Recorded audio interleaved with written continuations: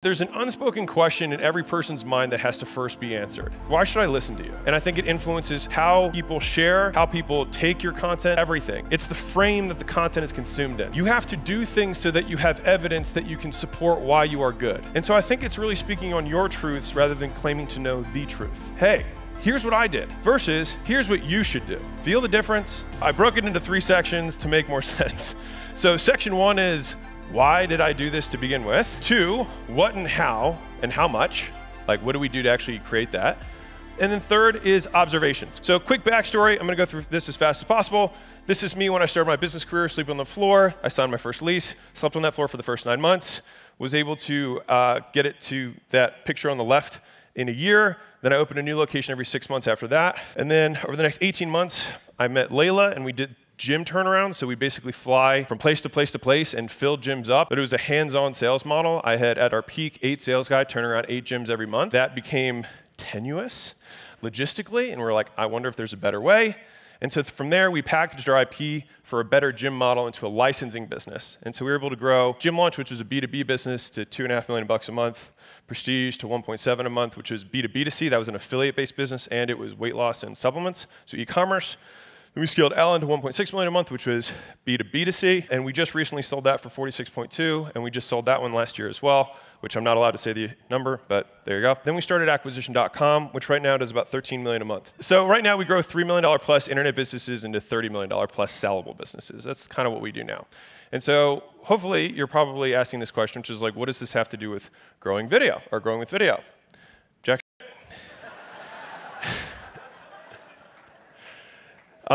But I started making video content with 3 goals. So number 1 was to attract internet business owners doing $3 million or more who align with our values.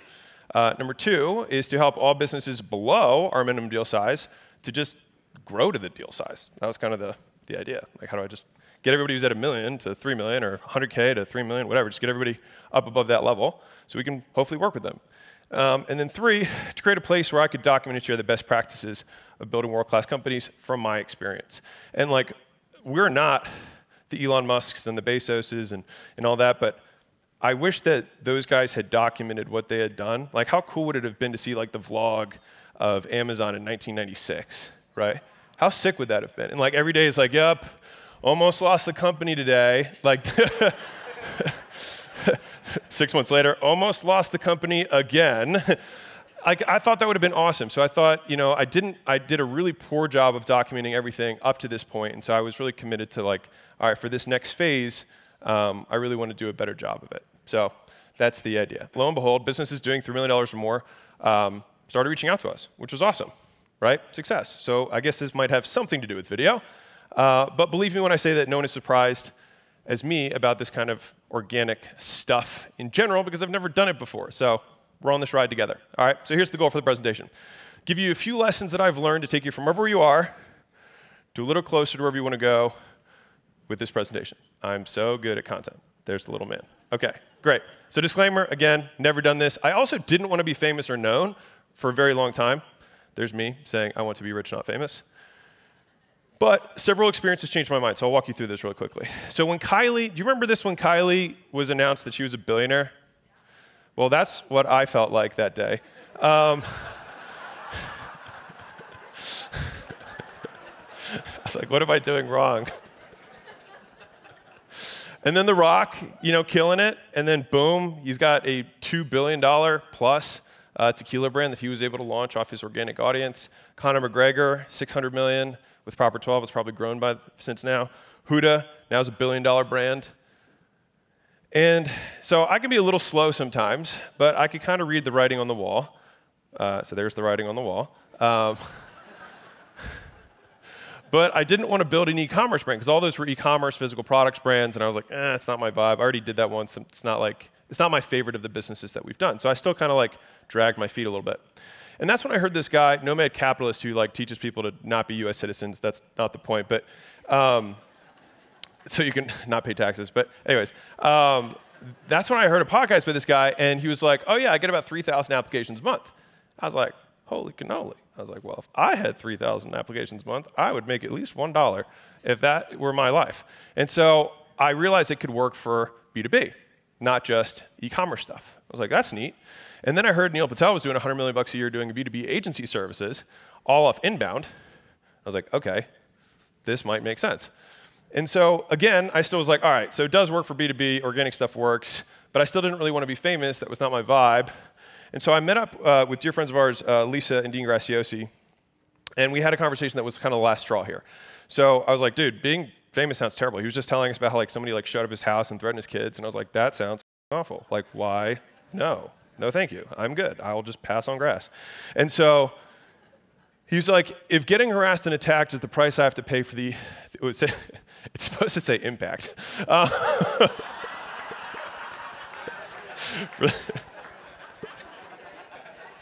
was perfect. For the impact that I want to have, then I'd pay that price every time, which totally takes away from the impact of that message. But I was like, he's right. You know what I mean? Like he said, if that's the price I have to pay to make the impact I want to have, then I pay that price every time. I was like, all right, I need to stop being all right. So 18 months ago, I started a YouTube channel. Some of you guys may have seen, anybody seen this, the YouTube channel? Nosy Nation. Woo. And so I built 2 expensive studios to launch this thing. I started making 3 videos a week. Side note, important lesson that I learned on a vacation, that really one did better than my really fancy one, which then taught me that what's inside the content matters more than the wrapper. So for anybody who's like worried about getting started, about making it look right, I don't think it matters. I mean, I think it matters a little bit, but it's 80-20, so focus on the 80. All right, and so I continued my very steady growth for that period of time, which is great, recommend. But you know, in the first 12 months, we went from 600 to 70,000 subscribers, which was cool. And so things were going smoothly until one day I had a chat with Grant Cardone about branding. And it reminded me that all the lessons that I learned in business applied to all this organic stuff. And so I was on this call with him, and I have the full video on my YouTube channel if you want to check it out. Yeah. He was like, bro, I'm not even going to try. He was like, bro, pull up your Instagram. And I was like, okay. He's like, pull up my Instagram. He's like, I got 10 times the content as you. 10 times. He's like, bro, it's volume, bro. Volume. And I was like, that's deep.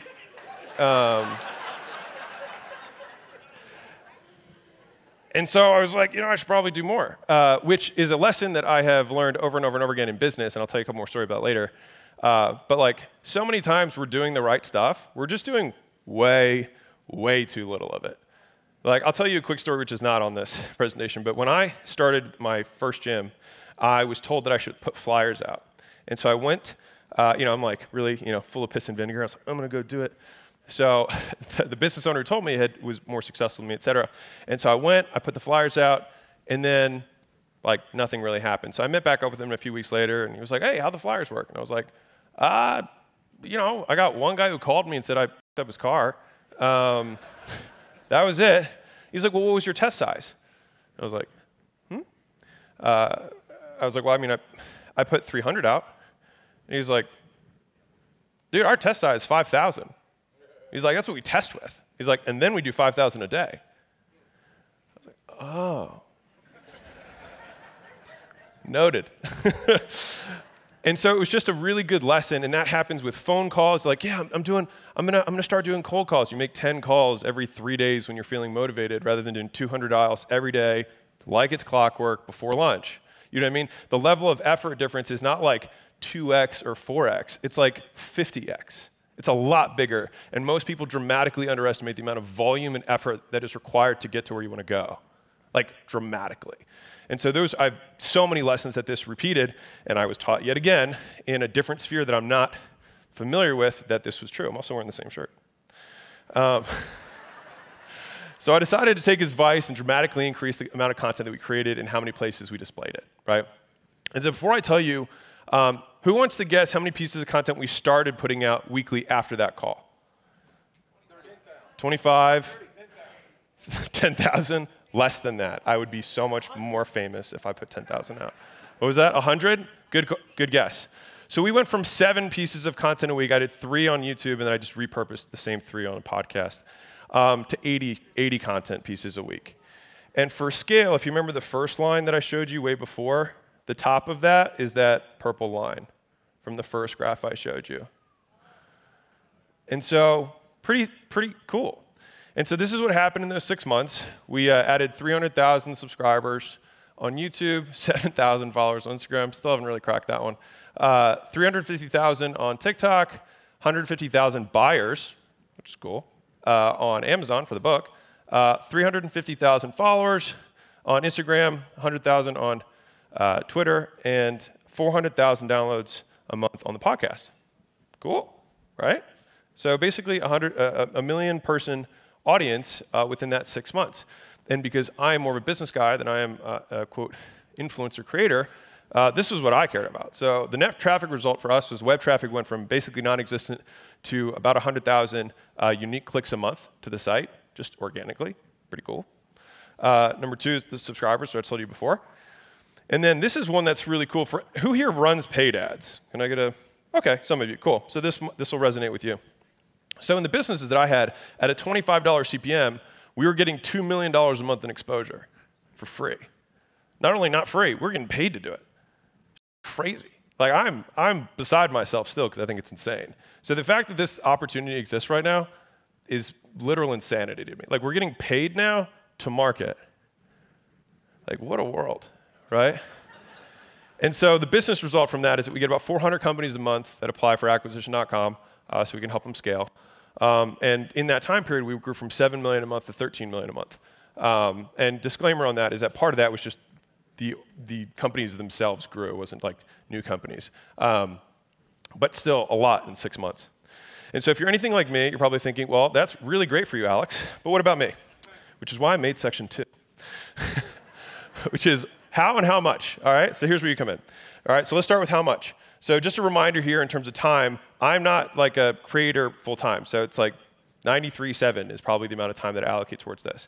And so money-wise, this costs me $20,000 a month to do. All right, you can scale this down however you want. I also don't have a tremendous amount of time that I allocate towards it, so I have to compensate with that with money. You could probably do this on your own. This is how I do it.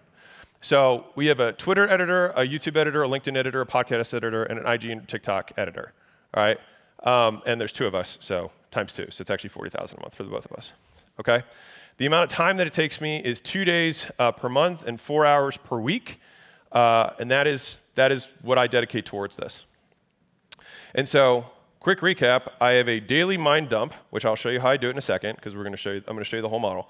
I do a weekly Twitter review. It takes me like 4 hours, because Twitter is actually really important to how I do all this stuff, which I'll explain later. And if you guys aren't on Twitter, it's my favorite platform. But we do 1 day a month of recording, and then for shorts, and then 1 day a month.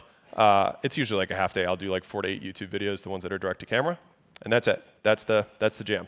So that's the how much. That's my investment. That's my cost to do this. And so here's the how. And so this is the content creation model. All right, that's the big visual, and those are the bold bullets. Fantastic. Let's start with the first one. So test, record, inject, contextualize, distribute. So the old way that I used to do content was I would just have this ongoing email thread to myself. I don't know you guys have like notes or like a chain to yourself, because you probably get ideas. You're in a conversation. Oh, I should make a piece of content on that, right? And then you email it to yourself. And that's how I did it for a long time. And the new way is the Twitter way, which is being blocked by the thing because it formatted weird. But I post all of those ideas as tweets on Twitter rather than just sending them to myself. And so all of a sudden, what used to be my inbox is actually just my like tweet thread. All right? And so I tweet about 5 times a day-ish. And the nice thing is that Twitter is a very forgiving platform. So it's just like stream of consciousness, and it takes notes. You don't have to pick videos or captions. I like it because it's just thoughts. I love Twitter so much for that reason. And so I'll post this stuff, and I'll be like, okay, those are the ones that people thought were interesting. And then the threads become long format, and the shorts become short format, or the tweets become short format. Pretty simple. Step 1. Everyone following with me so long? Yeah! My man. Anyone feel like they could do that? All right, doable. Yes. Second step is recording, right? Why am I doing both? I realized this because you're like, why do you do short stuff? I was kind of against shorts, and then I realized that I've never actually consumed anything from Gary Vee that's long. But I like Gary Vee a lot. And I was like, oh, well, I guess that worked. So That's why I do both. Right? And so I think it's a width and depth thing. I think the shorts give you a lot of breadth. I think the longs give you a lot of depth, right? And so there's a visual that I put together that took me too long to say that same thing. Great. So this is everything that I know about how to make content that, quote, goes viral. I watched a long interview with Mr. Beast. My big practice of trying to learn stuff is go to the person who's the best at it and listen to them because they've already reorganized the information for you. Hack. And so he's like, listen, all these guys make this all compliment with their tags and the hashtags, and if any of you guys sell that, this is not me offending you. I have no idea what I'm talking about. Remember, big grain of salt. But he said, it's just CTR times watch time. That's it. You got to get people to click, and you got to get people to watch. I was like, okay, that makes sense. He's like, and that's what YouTube wants. They want people to be interested in the content to get the click, and then make sure that the content fulfills the promise of the thumbnail. Cool. I was like, I can do that. And so this is the general format that I've used for the longs, which is like a hook or a question that I'm answering, usually a story that's relevant to answer the question, a framework that I've applied to repeat that process, and then an explanation of why I think it works. And that's it. And if I want to make longer stuff, it's just that process with multiple stories, repeating that over and over again. The shorts is a hook or a question, a hammer, which for me is my tweet. I put the tweet as the next thing I say because I already know it converts. And then I have an example and an explanation. That's about it. That's Alex's $1 million thing. There we go. Fantastic. And so this is an example. So it's like 28 ways to guarantee poverty, or 28 ways to stay poor, right? So I made this thread, got a lot of shares, cool. 28 rules, reprogram your mind to be rich in 22 minutes. So I have to change the headline and stuff, but the content was identical. I just did it in a video, right? And then the short ones that do well, it's like, all right, overheard from a Navy SEAL, blah, blah, blah. Authenticity is just a fancy word. Boom, I just make a short version of the same thing, just saying the tweet. Does this make sense? Yeah. Okay, cool. And then I upload it. Fancy so far? All right, ta-da. Next one is inject. So we grew the podcast actually recently from like 20,000 a month to 400,000 a month. And a big part of that was just having call to actions. Sounds really dumb, but I wasn't doing it. So do it. And so the way that we did it was we recorded 2 versions of each of the call to actions. So like call to actions to other channels, lead medics, share or tag. If you have a lower ticket product, I don't, but like, or if, for me, I guess I have a book, it's 99 cents. Leave a review if you want to ask for clients or, send a question, or there's my book there, Grand Slam offer. So I would just record 2 different CTAs for that, and then I just inject them into the content. So this is what it might look like. So it's like, you have your CTA 1, content, mid-roll, content, end off. Does that make sense? So we started doing that with the podcast, and it started to grow a lot. And now we're actually doing it in the rest of the forms of content. So you'll see that from me because this has been working. So this is me doing this, walking the talk. All right, the point directions, etc. Okay, contextualize. So anyone seen this one before? Everyone see this like meme that went viral? So it's like everybody kind of appears somewhat differently, even though it's the same person, depending on the setting that you're in. Right? On Facebook, you look a certain way. LinkedIn, you look a certain way. Tinder, you look a certain way. I had a sales guy who was on, this is not relevant at all, was on Tinder, and he would close every one of his dates on buying our supplements. So that he could get, he was like, it always covered dinner. Savage. Anyways, just, shooters gotta shoot. Okay, so you have to make this stuff contextual, and so this is what we do. So this is the same video, right? It's that same Navy SEAL video I made earlier, right? So that's a reel, that's a TikTok, and then that's the YouTube short. So it's the same thing, you just make it match the platform. Same way you would make your Facebook look different than your Instagram look different than your LinkedIn, et cetera. As long as you just make it contextual, I think it does a lot better. Because have you guys seen people just like take literally the exact same thing and post it on the wrong platform? I just think it just hurts it. And it's just not that much effort to make it contextual. All right, last one, distribute. Then we distribute them. All right, so we went from 7 times a week to 80 times a week in distribution. That was the result over that 6-month period, which was a lot of growth. Awesome. And so we 10x the inputs, and we got 10x the outputs. Surprising. Right? So who here would like 10 times the output? Well, then you can just 10x the input. All right. Good talk. So, quick recap. All right. Content creation model, test. First thing you do, make your brain dump into something that's actually generating content. So this is net zero time for me. I was doing it, and I just started doing it publicly. Number two is that once I have the stuff that's winning, I record it. I record the threads as longs. I record the tweets as shorts. From there, the team injects the call to action so that I can direct the traffic whatever way I want to direct it, right? Four, and big one on this last injection thing, like, if you don't do this, because I wasn't, you get all of these impressions and like eyeballs and stuff, and you'll get followers, but like you don't drive a result. Which again sounds silly that I wasn't doing this, but I told you at the beginning, you guys are better than I am at this. Number four was contextualize it. I just think it works a lot better. And then finally, you cut it and increase the volume. Cool? That makes sense so far? Yeah. Great? Fantastic. So was that helpful? Yeah. Okay, cool. So that concludes section 2. How much and how? Fantastic. Observations. I was going to call it musings, but then I thought no one would know what that meant. So I just gave you the traditional lip service on a content generation model. It's kind of boring, and I don't think it's that interesting, which is why I tried to get through it quickly, because a lot of people will ascribe that as the reason that we grew a lot, and I don't think that's why. But I'm presenting it because I would end up getting a zillion questions about it, and so that's why it's there. Well, I hope you were enjoying today's session, and I wanted to let you know that if you are loving content like this, then you definitely need to go to 21videotips.com, where you can actually get 21 more video marketing tips just like this from industry experts like Patrick Bet-David, Vanessa Lau, Pat Flynn, and Alex Hormozi, and so many amazing video marketers of our day. They're sharing their best kept business building secrets inside of this masterclass and free downloadable guide. So just head over to 21videotips.com to get instant access for free and learn how you can level up your business and brand. That's 21videotips.com. Now let's get back into today's content.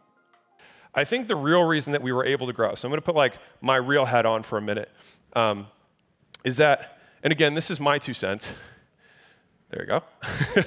Is that there's an unspoken question in every person's mind that has to first be answered, which is, why should I listen to you? And I think it's one of the most profound questions. And I think it influences how people share, how people take your content, everything. It's the frame that the content is consumed in. So I'll give you a real-world example. Imagine you're talking to a guy, you don't know anything, and he's just talking about business, and you're like, oh, that's cool. And then 2 seconds later, it's like, dude, that guy's a billionaire. All of a sudden, you're like, right? The frame matters a lot. Elon Musk makes a tweet that's like, I'm on the toilet, and it gets 500 million shares, right? This guy's hilarious, right? It's because it's Elon, right? And he has a brand that he's established, and there's context there. And so I think that we should have this question answered for ourselves and our prospects before creating content, all right? And so imagine for a moment that I had done this whole presentation up to this point, and I had a 1,000-person total audience between all of those platforms. Same presentation. How different would that feel, right? Just imagine, dude on stage, you don't know me, and I have 1,000 people on Instagram, and that's it. Same presentation. You would receive it differently, right? Right, I would, because I would think it was stupid, pointless, preachy, better than thou, full of and if you're so good, why don't you do it? That's what I would think, right? And so we have to answer the question, why should I listen to you? And I think a lot of you are making content from a weak frame, and that's just what I see. That's just me witnessing it. It's like the 18-year-old relationship coaches. You know what I mean? They're real. They're out there. Some of you are here. You can being real, right? Or it's like the business coaches that are doing $5,000 a month.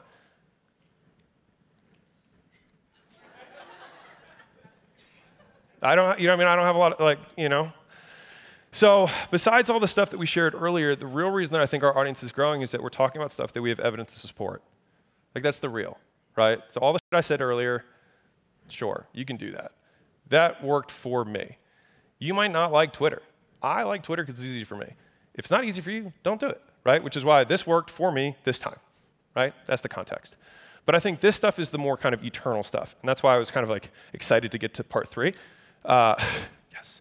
And so I think it's about having the evidence for your others and most importantly for yourself, right? We built these other companies first before ever talking about how to build companies, right? And so if you're like, great, Alex, nice for you.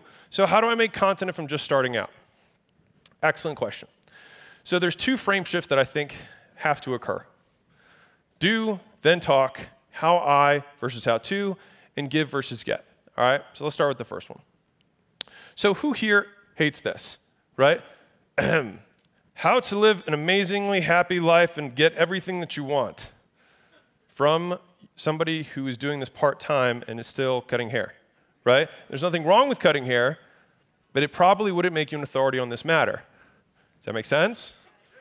Some of you are doing this and wondering why it's not working. You're like, oh man, my stuff's so much better. It honestly doesn't matter. It doesn't matter. Because if I had 1,000 people on stage, like on my followers, and I made the same presentation, you wouldn't give it. Like I'm trying, like real, right? And so there's a better way, I think. All right. So this is Alex's crazy content creation model, trademark pending. All right. Step 1. Do. Step 2. Talk about what you just did. I know. And then do bigger. This is a complex model, I know. We're getting to it. So here's how it looks in the real world, all right? Hey, here's what I did versus here's what you should do. Feel the difference? This is what I did. If it works for you, awesome. If it doesn't work for you, no sweat. Here's 20 of my clients. This is the stuff that I'm doing with them right now. Rosie was struggling with some skin condition. We started giving her magic pills, and look at her skin now. It's amazing, right? But like this is what, it might not work for you, but this will work for her, and this will work for him, and this will work for my clients, right? Not what you should do. As soon as you point out, people hate you. Because it sounds like you're preaching. It sounds like you have an ego, and I just don't think people like that. And so I think it's also switching from I'll switch the other way. Switching from how to how I. So how to build a massive social media following to how I built the following that I have. Feel the difference? It's really small, but really big in terms of how people interpret your message. Because it's like, thanks, man. I appreciate it. I think that what happens is when you say it that way, you're like, you're pulling back and saying like, hey, like, I hope this serves you in some way. Like this is like me opening the kimono, this is the stuff that's working right now for me. Whereas the other way, you're at the pulpit commanding, giving demands and commanding people, and I just don't think people like that. I mean, how many people, their entire Instagram feed is people shaking their finger at you, right? It sucks. I hate it, right? And so I think it's really speaking on your truths rather than claiming to know the truth. And I think there's a point I probably make later, but I'll bring it up now, is that everyone is unquestionably an expert on your own life. No one can question that. If I say I had oatmeal for breakfast this morning, I am untouchable. I mean, oatmeal is kind of lame, but from a factual standpoint, like no one can challenge me on that. Like this is what I eat every day. No one's gonna be like, "F you, Alex," like, harming the planet. Right? They're not going to say that because like that's real, that's true, no one can touch that, right? But as soon as I say you should have oatmeal for breakfast, you, right? It's this big of a difference, but it makes all the impact in the world in terms of how people receive the message. So question, who here makes the content because they want to become famous and feel good about themselves? Ooh. Or who here is making stuff because they want it to be received and help the audience? Right? And so the thing is you have to feed them and not you. And I think if you can make that shift, I think, in my opinion, it will be more effective. And so if you look at the biggest influencers in the business space, because this is the space that I'm kind of in, you look at these guys, I mean, shoot, half these guys are talking here. So congrats to the event, it's awesome. I'm very honored to be on stage with them. So that's the ACCCM at work, the Alex Crazy Content Creation Method at work, by the way. talk about the you did. Which one of these guys made money from their social media following? Made the money they have from the social media following. Right. And so how many of these people needed the followers? None. Right? People are like, I want to be the next this. It's like, if you want to be the next that, then you got to walk that walk. Right? And so you probably won't be respected as an authority on business until you've achieved mega success. The same reason you look at your competitors like, that guy sucks. It's like they're looking at you, right? And it's because, why should I listen to you? And so here's the good news, because you're like, well, Alex, what do I talk about? Here's the good news. You can become a niche-specific authority. So rather than going like, here's how to live an amazing life, right? That's like, you've got to be Jesus. Jesus can do that. You can't do that. Jesus can do that, right? So you got to go from here to like, I'm really good at helping people build ATM businesses. I'm really good at how people flip houses in Phoenix, right? Because in that little ocean, that little pond, you can be king. Because you got to compete against 20 guys, and you got to walk the talk, right? You got to do what you're doing, and you talk about what you're doing. That's it, but you can win in that little pond. And I'll show you how to scale from there in a second. But you can do that, all right? And so this is me when I started. So I had a couple powerlifting records, and I liked working out, right? And so, thank you. And so the stuff that I did then was about what I was doing then. And so you can't read it, but it says how to get rid of stubborn fat on your arms and stomach. That's the content I was making then. And who was it relevant for? Just the members at my gym. But that was my way of adding value, and I already had rapport with them. So they're like, if I'm going to learn about this identical topic from 100 different people, I'd just rather learn about it from you because I like you. And I had values-based rapport, not expertise. Like I had general expertise because I looked the way I looked, but beyond that, I didn't have a PhD. It's not like I did a ton of research. I read the same articles and just tried to make it entertaining. That was it. And I didn't become mega famous for that. But this made me money. This made me enough money to, grow the company that I had at the time. And so from there, I leveraged that to grow my first gym and then the gyms after that, right? And then from there, once the gyms grew, I started making content about how to grow gyms. Why? Because I knew how to grow gyms. I wasn't like, how to scale your SaaS company. You know what I mean? Like, how to reach $1 billion valuation. Like, I was like, I don't know, but this is what worked for my gyms. And people are like, dude, this stuff works. I'm like, I know, because I'm doing it. This is how I do it. Like, I know it works. This is how I do it. Of course it works. I'm doing it. Here's what's crazy. So many people are talking about and teaching stuff that A, they have never done, and B, they are repurposing someone else's content and making a version of it. Some of them are you. Right? And that's the thing is like when you start talking the theoretical and trying to teach something, it's how to rather than how I, right? So if you do the thing, then you just talk about what you just did. Now, later on, I think it's the capture don't create, documents don't create concept, but I understand that takes resources. Like it takes money to get people around you to document your life and all that kind of stuff. Like that's expensive. But I think just even doing recaps of like, this is the stuff that's working right now for us in this context. People are like, thanks. You didn't have to do that. Thanks for sharing that stuff that's working for you. Rather than how to. And no, if you do it that way, you will not gain a mega following at first. But you will accomplish it, which will set you on the path for you to be broader later. So the Gym Secrets podcast became the game. Then I published from the Gym Launch Secrets book, which is how to build a profitable gym, to the $100 million offers book. And the difference in scale was pretty tremendous. That's my Gym Launch Secrets book, but I still think it's a phenomenal book, by the way. To that book. And that book's done that in less than a year, and that other book's been out like 4 years.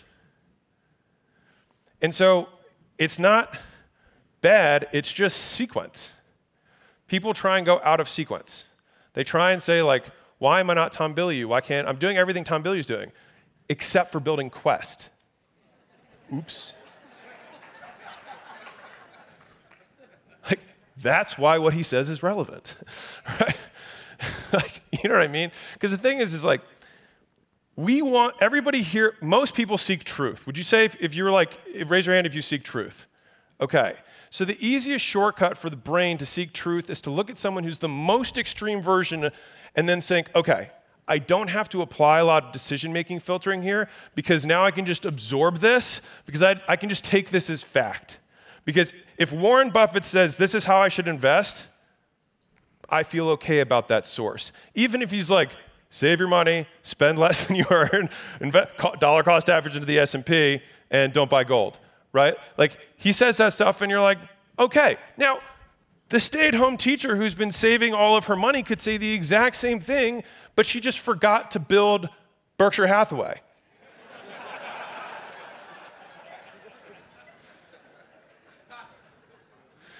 And so the thing is that, and I'm actually very against the whole confidence mantra of like people being like, you gotta believe in yourself, you gotta blah.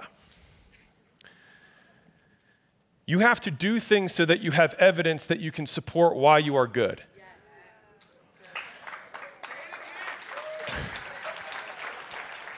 You guys are great. And this is like my favorite line from The Matrix. It's, I think, in the second or third, I can't remember which one it is, but Morpheus is up there and he's like, I feel truthfully unafraid, not because of the path that lies before me, but because of the path that lies behind me. And I think it gives a lot of spiritual strength that, because I got asked on an interview, they're like, how are you so certain? I was like,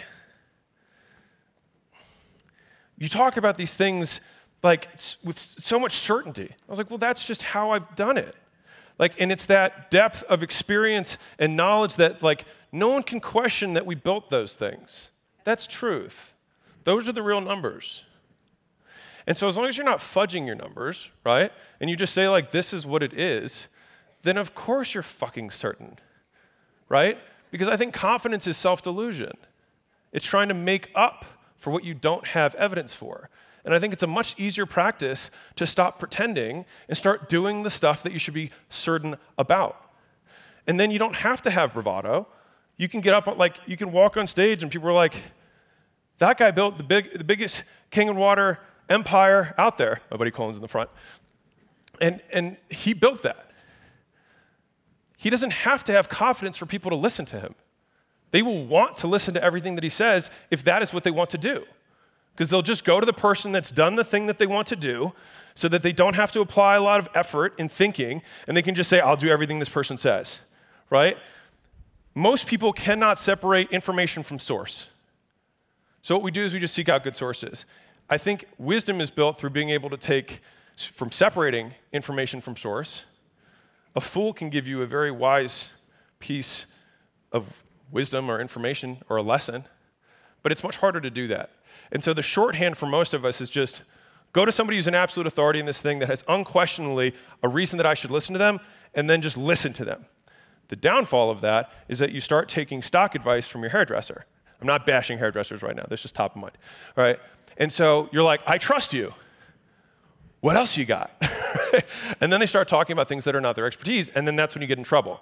And so to the same degree, if you probably have an audience that starts asking you questions, right? Anybody have an audience that asks them questions? Raise your hand. Okay. If someone asks you a question that is not something that you have authority on, I think you gain more authority by saying, I don't have authority to speak on that. And then you gain more respect because this is what happens. Damaging admissions are the single greatest thing that built trust. If I say, I suck at marriage advice, I suck at giving happiness advice, I suck at whatever, but I'm really good at making high returns in the stock market, how much more believable is that than I make really good returns in the stock market, and I'm really good at marriage, and I'm and. When you admit your deficits, whatever comes after the admission of guilt or the admission of deficiency is believed more.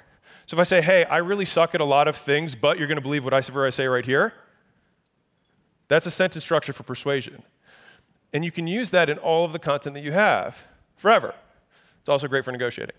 And so, anyways, I say all this to say, it's the path that lies behind you, not the path that lies in front of you, that will give you the certainty that you want to gain the influence you desire. And so my evolution for me was fitness first, And I just talked about this is what's worked for me. People are like, Alex, how do you eat Twizzlers and cookies all day and have a six-pack? And I'm like, A, genetics. B, I live at a gym. And C, I eat this way, right? And people are like, oh, so I can have cookies too and have a six-pack. And I was like, yes. And that was relevant for me. Some people are like super vegan superstars. Awesome. And they're going to talk about what's relevant for them. And the people who follow will be like, I vibe with that. Cool, right? And so I'm not going to be the best nutrition expert in the world, but in terms of like my little fiefdom, I can rule that, right? And then I moved up because I started doing well there, and people started asking me, hey, how are you growing your gym? I was like, well, this is how I grew my gym. They were like, well, what about business in general? I'm like, I don't know. I've never ran an e-commerce business. I don't know about manufacturing. I don't know about software. I don't know about any of that stuff. But I know how to grow a gym, so I only talked about that. And the amount of people that was relevant for, this many. But for that audience, everything, right? I mean, and just for context here, there are riches and niches. Like, that company made a lot of money. Just saying. Like, it made a lot of money, and it didn't make me famous at all. And so again, the question is, do you want to be rich? Do you want to be famous? Are you trying to serve you? Are you trying to serve the audience, right? And then the last one is like, now we've been able to leverage that initial success to build an e-commerce brand, to build a software brand, to sell those, and then now we have a portfolio. And so now, because we have businesses that span a lot of different areas, I can say, these are the frameworks that we use to build all of them. I hope this serves you. And then people can take that. And has anybody used any of the frameworks that for Hormozi Nation, anybody who's been there, have anybody used those frameworks to make more money? One person. Whew, probably not. So a big part of that is that you just get better over time. And so I said this quote, and it got shared a lot. It's like, you're not making as much money as you want because you're not as good as you think you are.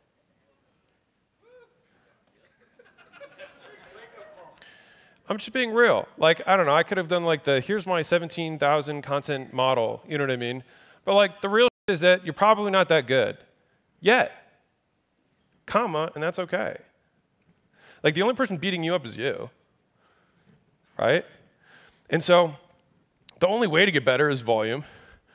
And the only way to get even better than volume is volume times time. Because volume, you can write this down. I don't have this in the presentation. But this is like the equation of life.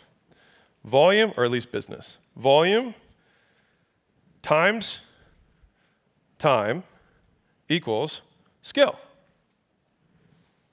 You got to do it a lot of times for a long period of time, and you will get better. That is a promise. If you suck today, you will suck less tomorrow. And eventually, one day you will look up and suck so little that you will actually be good. And then people will ask you, how did you become an overnight success? And then instead of saying, here's how you cold call, you say, here's how I did it. I hope this serves you, right? And you can build that trust that way. Great, Alex. So how do I make money if I'm just starting out? Fantastic. All right, Colton. Jeez, always about the money. Okay. I'm kidding. Colton's awesome. So here's a couple observations here. Give away the secrets, sell the implementation. All right? If you want to build an enterprise that is valuable, this is how you do it. You can sell info. There's nothing wrong with that. But if you want to build a brand, give away the secrets, sell the implementation. All right? Because people are like, you can give the whole farm away. People still won't do it. 1% of people will do it. My business model relies on the 1% who do it. You know what I mean? So like, I bank on that. But only 1% are going to do it. So most people need help. Most people need encouragement. Most people need accountability. Most people need somebody who's going to act as their virtual Google because they don't want to type it in. It's true, right? And so one of the side notes that I have here is that if you're not afraid of what you're giving away, that you're giving away too much, you're not giving away enough. And so every time I've written a book or I've made like a presentation that ends up going live, I always think to myself like, oh God, I'm sharing everything. What will they do? They won't need me anymore because I give them this information. They'll just keep living their lives and I will become obscure and nothing and I will die, right? That is what it feels like. I mean, you catastrophize. But that's real, right? It's the opposite though, right? And there's so many things I feel like that I've at least realized for me is a lot of things are the opposite of what you expect. It's like you only gain your life by giving it, right? Like you only get trust from others by trusting first. You only get value back by giving value first. And so if you're afraid of giving away all the secrets that you have, I promise you, if you make content that does not contain the secrets, 99% of people who are the people who are never going to pay you anyways, 99% of people will just think you suck because you give nothing. So you just make fluff because you're so afraid of giving good stuff away. The thing that most people consume is they consume one video, and they make a judgment and say, I will never consume a video from this person again. What a waste of time. And so like my big fear with every piece of content is I would rather make fewer pieces of content because I'm so afraid of somebody taking 20 minutes to consume something after watching a bunch of my stuff, watching that one, and not actively deciding to stop watching, but just don't get enough for the time that they're like, I'll just watch something else. They don't say like, oh, f Alex. They just pivot a little bit. And slowly, you fade away.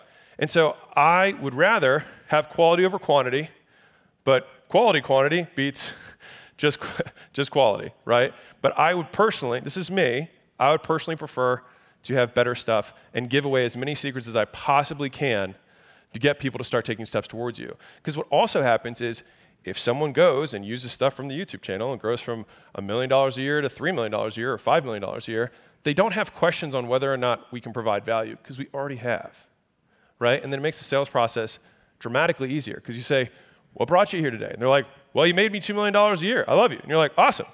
Want to get to 10? And they're like, sure. Like, how do I know it's going to work? Because it already has, right? And you can take that. It's a totally different frame for the sale, okay? And so make your free materials better than everyone else's paid materials. I heard this from Tony Robbins, and I think it's really true. But I think the real is that most of your stuff is not better than their paid stuff. And so that's why it doesn't work. And so talk about what you really know, which is your specialty, which is your individual thing that you have experienced that no one can challenge. Your truth, all right? And so finally, you want to play games where if you wait, you win. Because goodwill compounds faster than money. Because the longer you can delay the ask, the bigger the ask can be. The longer the runway, the bigger the plane that can take off of it. And so I promise you, and this is, again, gigantic Himalayan grain of salt, with the limited experience that I have, doing organic, because I've only done direct-to-jugular, paid ads, cold calling, affiliate stuff, straight pitching. I've only done that. But I can say that this brand is very special to me because I enjoy what we're building, and I'm in no rush to do it. And you have time. And so the longer you can wait and keep walking with people, the longer the compounding works in your favor. Like, it's no coincidence that the biggest people in the business space don't need anything from their audiences, right? Because I think that compounding process gets interrupted when you do a hard pitch. That's my opinion. I could be wrong, but that's my opinion. And so the idea is, how can we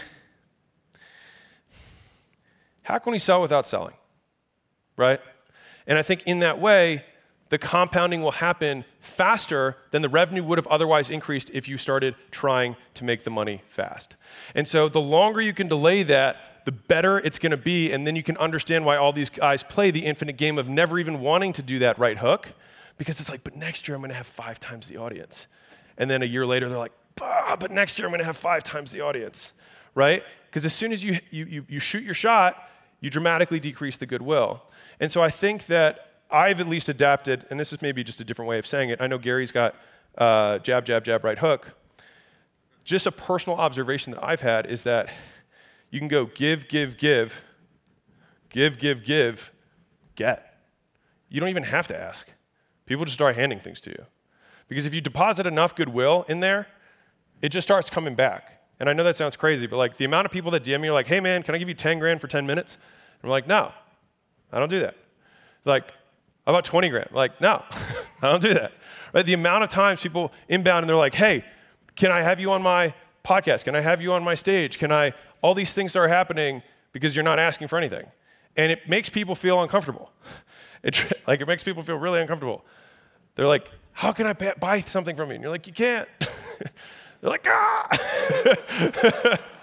And I'm like, use the get to 3 million, then we can partner, right? But that's it. You know what I mean? There's nothing else.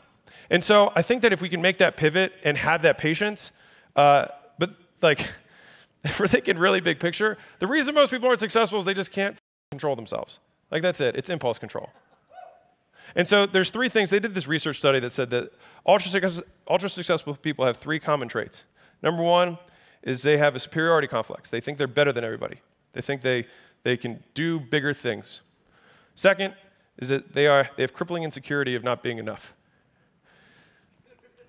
I like that one, hits me. And then the third one is impulse control. So they know where they want to go. They have a way drive to not be a failure, and they stay focused on it because of impulse control. And so the idea here is if we can do that, we will be more successful. And the reason that most people don't make money is because they can't wait 12 months. Like I have this 18-year-old who was my neighbor, and I said, I'm going to have you sign a contract that says, I want to be a millionaire. I was like, you got to wait 5 years. And you can't make any money between now and then. Would you do it? He was like, yeah, I would do it. Every single person can do that. I guarantee you if you delayed your ass for 5 years and you just provided value to people for 5 years, you'd have a bigger audience than you knew what to do with, and you'd be a millionaire in 5 years. It would probably happen a lot faster than that. But if you committed to doing it for 5 years, you would. But guess what? No one's going to do it. And that's why most people aren't successful. And so like we come to these events and you have the models and all the stuff, right? But people still eat cookies when they're trying to lose weight. And so it's a concept of local versus global, which is there's a local benefit to eating cookies. You feel better, whatever. The global benefit goes down, though, because you don't get the six-pack you want. If that's the goal and you're counting macros, you get the idea, right? And so most people cannot sacrifice local benefit for global. The sales guys don't want to put the notes in the CRM, even though it benefits the entire organization, because it's a local cost, right? And so as a side note for operations for a business, operations are supposed to bring global benefit in excess of the local cost. And so when we're trying to achieve the things that you're trying to do, right, the local benefit is just make the ask fast. The global benefit is the longer you can wait, the bigger it can be. And so for me, I'm like, why not wait as long as humanly possible? So I'll wrap this up. Speak from strength. Share your experiences to add to the body of knowledge. The problem with a lot of the social media stuff and books that are out there now is that the barrier to entry in terms of what it takes to publish content is so low, it's almost not visible, right? It's so low. And so everybody can produce content. Back in the day, the only way you produce content was like after 30 years of being a researcher, you're like, this is my entire life's work in one book so I can add to the body of knowledge. People are like, wow, thank you for that. And that's how content was made, right? And if you wanted to do a direct, a marketing piece, you had to edit it and put it on a piece of paper and look at it every single way and know that you're going to pay 50 cents for every single person who's going to receive it, and you better be damn sure it's beautiful, right? But people don't want, like, it's so easy now to publish that most stuff is shit, right? Most stuff sucks and is a total waste of time. So just try and talk about the stuff that's not a waste of time that you actually know, so you can add to the body of knowledge. If you say, hey, this is what I did, consider yourself a mini researcher. Like, these are the experiments I ran in my business. These are the experiments I ran in my weight loss clinic. These are the experiments I ran in my plumbing business. Just talk about the experience, because no one can question that. Second is that teaching on principles is difficult until you've achieved a material amount in the field, because there are others who will teach it with more depth of experience. It's very difficult to teach business unless you're very successful at business, because there's just another person who someone will listen to more, right? But no one can question what you have done. And if you have done nothing, then do something first and then talk about it. Because not everyone is an expert on everything, but you are unquestionably an expert on your own life, so you can share it.